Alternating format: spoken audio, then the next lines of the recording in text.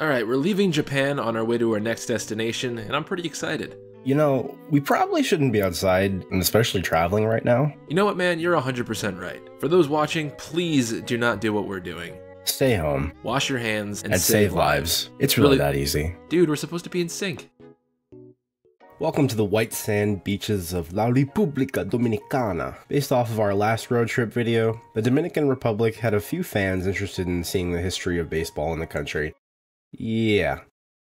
Just a handful. Because of this, we decided to venture into the Caribbean to give you a bird's eye view of the country and what it has to offer to the rest of the baseball world. I will be your first tour guide, Zach, eventually handing you off to Matt halfway through our journey. Now, please, ladies and gentlemen, make sure you keep your head, hands, and feet inside of the vehicle at all times, and please, no flash photography. Instead of a nice hotel or tour site, we begin our journey with a discussion about a single word. Blood. Maybe not exactly blood, but here's the buzzword of the day. La sangre. If anybody has made it to the big leagues from the Dominican Republic, you can be sure that everybody believes that they have la sangre. It quite literally means the blood, but to the DR, it means a whole lot more than some red liquid. La sangre is the blood. No, not O negative. If you have la sangre, then you have the blood of baseball. Every baseball player born to be great has the blood in them. They're desired to play the game at the level that those without it simply can't imagine. Baseball here is a borderline religion, so having the game in your blood seems to fit the bill down there. Now, I know I said in our last video that Japan exports some of the world's best baseball players, and while I do stick by that statement, they've got nothing on the DR. To be fair though, no other country in the world has the kind of baseball culture that exists in the Dominican Republic. It's nuts, like anything beyond what I've ever experienced. One of the world's most exciting global sports events is the World Baseball Classic. If you try to convince me otherwise, well... The first point of this game came in the second end. British skip David Murdoch played his first... I'd have to disagree with you. To those that know and love the WBC, you probably already know that the Dominican Republic has provided some of the fiercest competition in the series. While the country only has one gold medal, and it being their only medal, it's still enough to make it the second most successful country in the tournament's history. Two of the greatest World Baseball Classic games ever had the DR playing in it. In 2013, Italy faced off against the Dominican Republic. In the first inning, Italy scored 4 runs, and you would think the early rally would really shatter the morale of the DR. Right? Now, one of my absolute favorite things in sports is a loud crowd. There is nothing more exciting than the energy of a loud crowd in a big game. Now, I thought I've seen my fair share of loud crowds, like when Syndergaard made Alcides Escobar look like a fool in Game 3 of the 2015 World Series.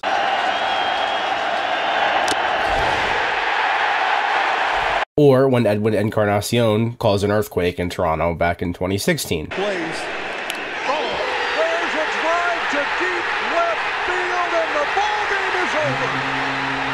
But the one thing those two games have in common is that they were sold out playoff games. I want you to take a look at the game's attendance. See that? Yeah, see that? It looks about as packed as if the Pensacola Blue Wahoos were playing against the Montgomery Biscuits. Yet somehow, the Dominican fan base was able to bring the thunder and make every play sound as if Syndergaard was tossing high and inside on the first pitch. That's going to be a base hit. So the out not recorded ends up being a single, and boy, excited at first base. Before he even got to the bag, he started pointing. I tip my cap to you, DR. There is truly no greater amount of spirit and love for the game than what all of you are able to bring to a crowd. Wherever you go, you bring with you an unparalleled amount of excitement and enthusiasm that creates an absolutely electric environment for baseball. Beyond the WBC, there are a couple other leagues that are prominent in the Caribbean that the Dominican Republic participates in. One of the most famous is called the Caribbean Series. The tournament is essentially the World Series of Latin America, where various local countries compete against each other. Each country picks a team from their professional leagues, usually the champion of that league, to play in the series. The tournament consists of a 15-game round robin, then the top 4 teams advance to the semifinals, and then the winners play in the final game of the series. About a month ago, actually, the 2020 series wrapped up, with the Dominican Republic winning the series with a 6-1 record, beating Venezuela by 6 runs in the final game. Even if you don't watch the full games and you just want to watch the highlights, I couldn't recommend it enough. The intensity of play in the series is just incredible, with some of the best players in the world competing. The series is a lot like the WBC, just in a much smaller area of the world. On an even smaller scale of play, the Dominican Republic has a professional league, otherwise abbreviated as LIDUM? Lidum? Lidum? Whatever it is. It's just the professional series down there. It's played in the winter, and it consists of 6 teams spread across the Dominican Republic. The league has a 50-game schedule that runs from October to December and concludes with an 18-game postseason. And the championship did not disappoint. Interestingly enough, the teams played a lot more small ball than what you're used to seeing. Just as it is in the WBC, the fans were through the roof again. And in all fairness, yes, it is a championship game. But you couldn't even find this kind of excitement in the World Series back in the States. The first run didn't score until the 7th inning, and even after the long pitchers duel, the fans didn't miss a beat. It was electric. The fans were out of their seats jumping and screaming, players were hyped up and calling out to the stands, and then there were back-to-back home runs. I can't even describe how nuts this is, just see for yourselves.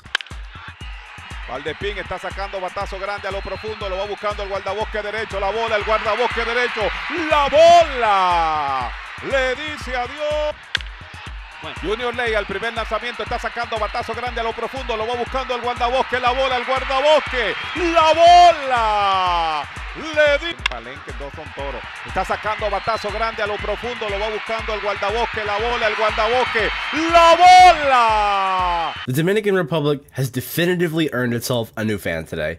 I'll be sure to tune in to the LIDUM Championship every year now, because this is baseball at its best. So, ladies and gentlemen, thank you for abiding to the rules for our tour so far. I'm going to hand you over to our next tour guide, Matt, who's going to take you on a deeper dive inside the DR. Thanks, Zach. After you guys got to hear about baseball culture in the country, I want to talk about some other things. Just as we did with Japan, I'd like to talk about some of the country's greatest exports to the major leagues, and discuss the relationship between baseball and its influence on socioeconomic factors players face. We've been really blessed with the amount of talent we've gotten to see come out of the country, and that conversation can't be done justice without talking about Pedro Martinez. This 3-time Cy Young Award winner had one of the greatest career peaks of any pitcher in the history of baseball. Pedro's early beginnings in the DR were about as humbling as you'd expect. He grew up in a family of 8, living in a house with a tin roof and dirt floors. Pedro and his older brother Ramon lived and breathed baseball, raised not only in a country that treats the sport as religion, but by a father who was a popular pitcher in the 50s. Ramon was signed by Dodger scout Rafael Avila and began training at their facility in his home country. Pedro followed in the footsteps of his older brother and signed with the same agent at age 16. Now I can go on and on about how good Pedro Martinez was, how he was the second pitcher in history at the time to take a perfect game into extra innings in 1995, or how he was one steroid-filled Blue Jay away from winning 4 consecutive Cy Young Awards in the late 90s, or how he's literally a Hall of Famer, but I won't. We all know how good Pedro was. Nowadays, he still lives in the DR during the off-season and is heavily involved with charity work back home. This, and his historic success on the field, made him one of the most beloved athletes in the country. Albert Pujols is another no-doubt first-ballot Hall of Famer who had his beginnings in the Dominican. Now for the majority of our audience that probably has more experience watching Albert than Pedro, this may hit home for you even more so. Like Pedro, Albert was the son of a popular Dominican-born pitcher, a softball pitcher, but popular no less. He eventually immigrated to the United States at age 16, making a name for himself as one of the greatest hitters of the 21st century. He went from using his own improvised baseball equipment to 9 All-Star appearances in his first 10 seasons, National League Rookie of the Year, 3-time MVP, and World Champion. He's also the all-time leader in double plays, but we don't talk about that. I got you, Albert. Almost all of baseball's best Dominican-born players had to endure severe economic hardships to get to where they are today. Big Papi was definitely no exception. The legendary David Ortiz was born in Santo Domingo, but grew up in Haina from age 14. Sincerest apologies if I butchered the pronunciation there. In case you don't already know, this particular location is called the Dominican Chernobyl, and according to the UN, its citizens have the highest level of lead contamination in the world. Ortiz himself has talked about in the past, remembering mountains of batteries some 3 stories tall located in the city. Some of the things that Ortiz had to witness in front of his own eyes weren't something anyone should ever have to see, let alone at such a young age. Ortiz credits his family for raising him well so he could still come out okay once he fully matured. Going from where he was to a player to be named later once he reached the big leagues to one of the most feared and beloved hitters ever is pretty okay if you ask me. As mentioned before, these economic hardships are all too common for young Dominican-born players, and most, if not all, have to improvise their own equipment to even play the game. Branches for bats, a canvas tarp for a glove like Juan Marichal, this kind of thing is common practice. You and I can go to a Dick's Sporting Goods whenever we choose to get the things that we need. These players have a fraction of what we do and play the game at a level that you and I can't imagine. Now there are of course more legends that I can talk about. Vladimir Guerrero and Adrian Beltre, just to name a couple, but I want to shift gears and talk about the journey that they and others like them go on, from youth baseball to professional baseball and beyond.